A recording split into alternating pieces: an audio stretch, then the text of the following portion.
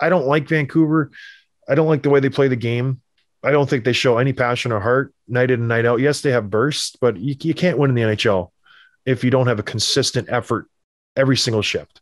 And when you lose to Chicago 1-0, yes, Chicago is playing better and they're going to be a good team. It just shows me a lot. Like it really does. So it's a no fix situation.